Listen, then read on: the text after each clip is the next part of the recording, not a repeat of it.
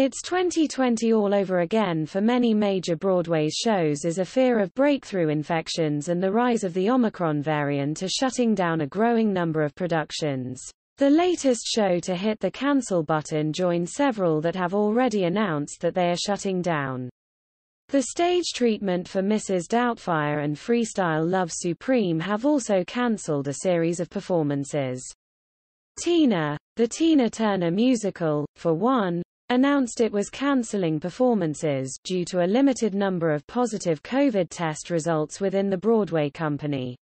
The production is targeting next week to reboot performances. Several of the productions told audiences that the cancellations are being made out of an abundance of caution over recent positive tests of cast and crew members, not to mention the rising rate of coronavirus Omicron cases in New York City. According to the CDC, New York and New Jersey are tracking infections of Omicron at a rate 4 times higher than the U.S. average, according to NBC New York.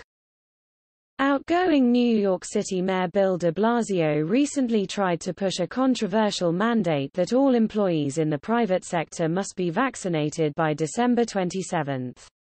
Early in December, the mayor proudly claimed that he would be the first in the nation to force private companies to vax all employees or face restrictions. For its part, Broadway announced in July that all theatergoers would have to be vaccinated to attend shows in the Big Apple.